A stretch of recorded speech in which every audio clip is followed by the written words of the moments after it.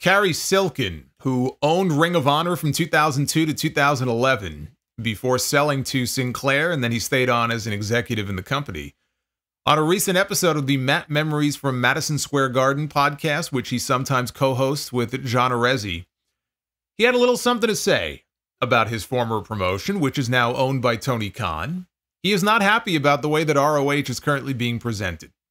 He said, Ring of Honor of that era tried to show some respect to professional wrestling. Sure, we had some wacky stuff. Sure, we had the flippy-dippy-doo. It was coming into fashion. But, you know, the flippy-dippy-doo was going on with Edouard Carpentier, too.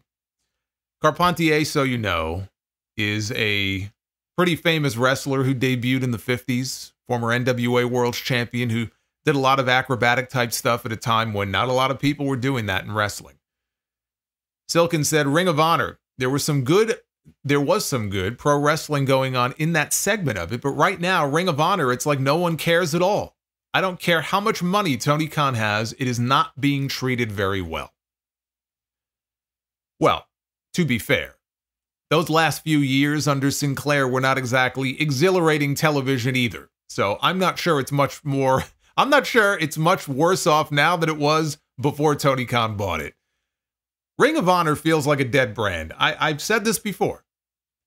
Ring of Honor feels like a dead brand. I don't care how many buys the pay-per-views do, and they do a hell of a lot better than they did under Sinclair. I think it was the last Death Before Dishonor before Tony acquired the company did something like 800 buys. The show before that did 3,500 buys. But that very next show did 800 buys. That's a hell of a difference in a 3-month span. That's horrendous. That's a company that was beating down death's door before Tony Khan threw it a lifeline and threw millions of dollars at it to try to keep it alive. And to his credit, the big Ring of Honor shows usually deliver quality-wise. And a lot of people rave about them. And to compare, you know, their Death Before Dishonor show 2 years ago did over 30,000 buys between TV and digital. I don't know what last year's show did, but I'm pretty sure it was down.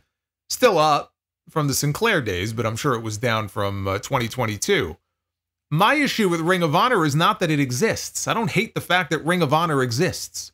My issue with Ring of Honor has been the integration with AEW. And as an AEW viewer, oftentimes, you know, when I see Ring of Honor shit on the show, I don't give a shit. I don't watch AEW TV to watch Ring of Honor. If I wanted to watch Ring of Honor, I would watch Ring of Honor. I also don't see how having somebody like Kyle Fletcher, for example, who is the television champion, constantly doing jobs on AEW TV while he is the Ring of Honor TV champion, or booking the Ring of Honor world champion on an AEW television program like a mid-card guy, does the title or the brand any good, other than just getting more eyeballs on them because AEW has a TV deal and Ring of Honor does not. I don't see the benefit. I don't see the added value. That's also a big part of why those Ring of Honor shows do so much better buy rate-wise than they were doing before at the end of the Sinclair run, because Tony uses AEW talent on those shows. Super Card of Honor this year had Eddie Kingston as the champion defending in the main event. They had Jay White on the show with the rest of Bullet Club Gold. They had Hikaru Shida. These are people that have been established on AEW television. Last year's shows, you had Claudio and Willow Nightingale either challenging for or defending titles. Go back 2 years ago, you had Chris Jericho as the Ring of Honor World Champion. FTR was on the show. That's when they had that classic trilogy with the Briscoes. And that's one of the things that I'm actually happy we got from Tony Khan buying Ring of Honor. We never would have gotten those 3 matches before Jay Briscoe died, had he not, you know, bought the company and booked that series of matches. But he has to use AEW talent in order for them to do well, because he wants to try to make some money back off of it. I think Tony would benefit from outsourcing the booking to somebody else who could do a capable job and take it off his hands. Scott D'Amore is a name that comes up a lot of times. I think he would be a great choice if he was interested. You know, he was doing well in TNA. He's got a good mind for the business, but he's under a non-compete until next year. So for now, legally, that just can't happen. I don't know that Tony wants to cede booking power over Ring of Honor. He bought it. He might want to run the entire thing himself. You know, the reason he bought it in the first place was because he was a huge Ring of Honor fan growing up. He was a mark, like you and me. And he didn't want Vince McMahon to get his hands on it just to shut it down and take the tape library, which is exactly what they would have done. And that's where the real value is, if we're being honest. It's in that tape library. Look at all the former Ring of Honor talents that are populating the WWE and AEW rosters right now. Some of the biggest stars in the business came out of Ring of Honor, made a name for themselves, made their bones in Ring of Honor. You don't think that footage has value? Ring of Honor will never be what it once was. In the mid to late 2000s, that was the golden era of Ring of Honor. That was the era of CM Punk and Samoa Joe and Bryan Danielson and Nigel McGuinness and the Briscoes and Homicide and the Age of the Fall and all this stuff. It can never be that again. Back then, you had WWE, you had TNA, and then there was ROH. And what ROH was giving wrestling fans was something that they could not find anywhere else. That's what appealed to me about it. That's why I started going to the shows in 2006. And there was never a single Ring of Honor show that I ever went to. And back then there was no TV show, so it was just the live events I was going to. Not one time did I go to a Ring of Honor event here in New York and not have a good time. It was something unlike what I was watching on TV at the time. It filled a void. NXT back then didn't even exist. Once Triple H decided to turn NXT into a super indie, that, I don't want to say caused the downfall of Ring of Honor, but it sped up the downfall of Ring of Honor from what it used to be. And when AEW started, and you had the competition between AEW and NXT, ROH was left in the dust. That void that they used to fill for a lot of wrestling fans was now being filled by something that had more money behind it and better production. You know, Cary Silkin is right to feel like nobody cares about ROH anymore. I get it. He owned it. It was his baby. The only reason Ring of Honor survived as long as it did was because he bankrolled it. He wasn't doing the booking. That was Gabe Sapolsky for the longest time, and then Delirious later on.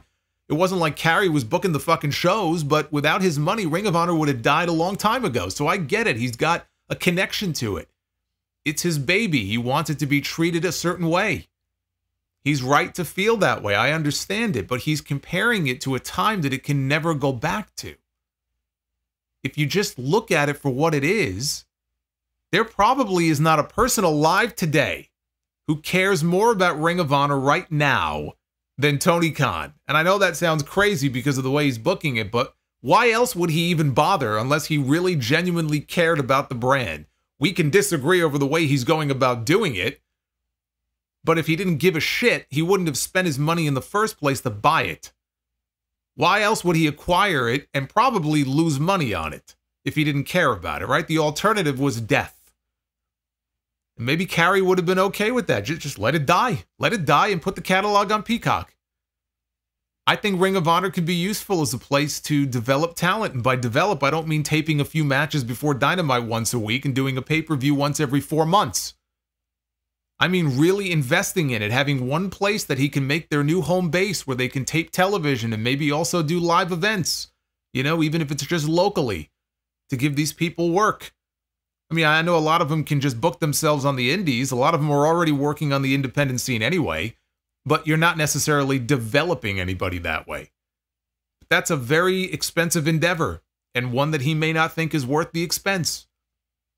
It seems to me like he probably has a formal relationship now with maybe the Nightmare Factory, or I know Dustin has a school. Maybe he can formalize that in some way and create this whole network where they could be trained and developed somewhere else and he doesn't have to worry about it. He can outsource that, right? But he's got a pipeline to these people. Again, maybe that's happening in an informal way right now, but if you wanted to formalize the process, he may not think it's worth the expense. WWE has spent millions and millions of dollars on that. The WWE PC model is finally paying off, finally bearing fruit, but it took years for them to get that system to where it is today, and a lot of failed projects. And now they're actually creating stars of their own. For all the people who wonder why Tony doesn't just give Rampage to Ring of Honor and make that an ROH show and get them on TV, it's because Warner Brothers Discovery does not want Ring of Honor. It's their time slot. It's not his. They didn't give Ring of Honor an hour every Friday night. They gave it to AEW.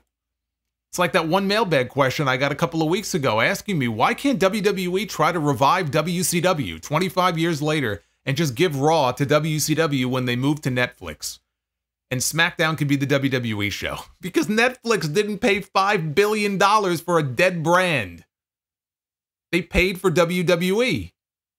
Tony Khan has tried and failed to get Ring of Honor a deal with Warner Brothers Discovery. They don't want it. Why would they? TBS did not even want Chris Jericho on that Final Battle show 2 years ago to defend the ROH title when he was the champion.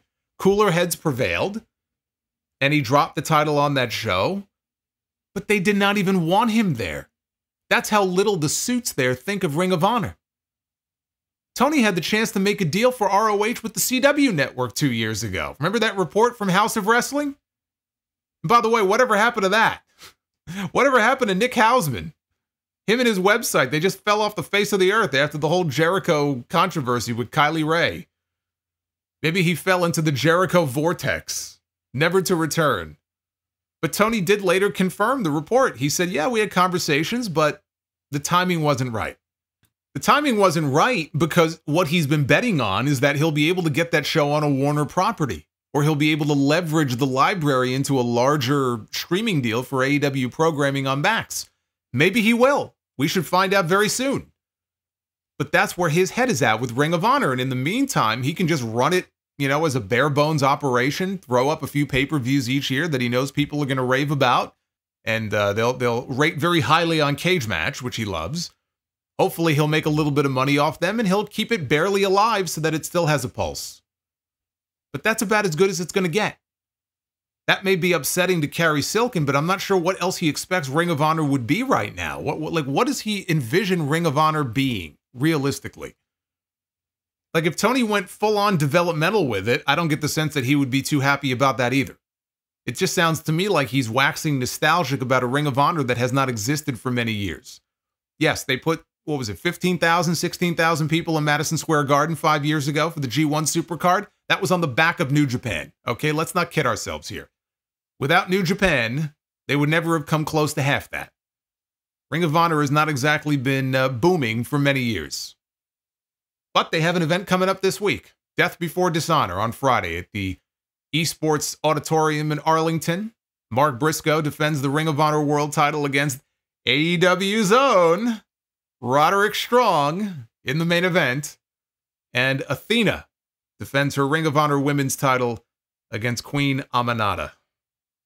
And finally here, PW Insider says that they can confirm that it is not a matter of if, but when Dark Side of the Ring Season 6 will premiere on Vice, as work on the next season is already underway. The production team is already filming interviews.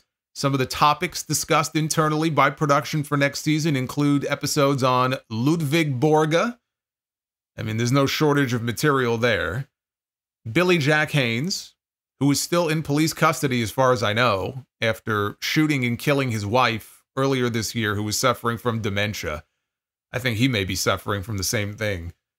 And Dennis Coralluzzo, who is a promoter and former president of the NWA, most famous for being swerved by Todd Gordon and Paul Heyman after they had Shane Douglas throw down the NWA title after he won it, at which point Eastern Championship Wrestling folded as an NWA affiliate and Extreme Championship Wrestling was formed. Extreme, like a phoenix rising from the ashes. A new ECW was born, so I'm sure that will be central to any episode they do on Coralluzzo. When Season 5 ended, I gave you guys a bunch of possible ideas that I would like to see for a Season 6. Ludwig Borga was one of them. I also suggested Rick Rude. I mentioned Ashley Massaro, Daphne, Sweet and Sour Larry Sweeney. I'm going to keep saying it because I think that would make for a good topic, and it's not like they haven't covered lesser-known names before. I mean, we got an episode on fucking Chris Colt this past season. Rock and Roll Buck Zumov, a real piece of slime, but perfect, I think, for this series. And you want to talk dark. There's a dark story for you. And I threw out the Heroes of Wrestling pay-per-view from 1999, which is maybe the worst show of all time. So 5 seasons in so far, there's still plenty of content for them to cover.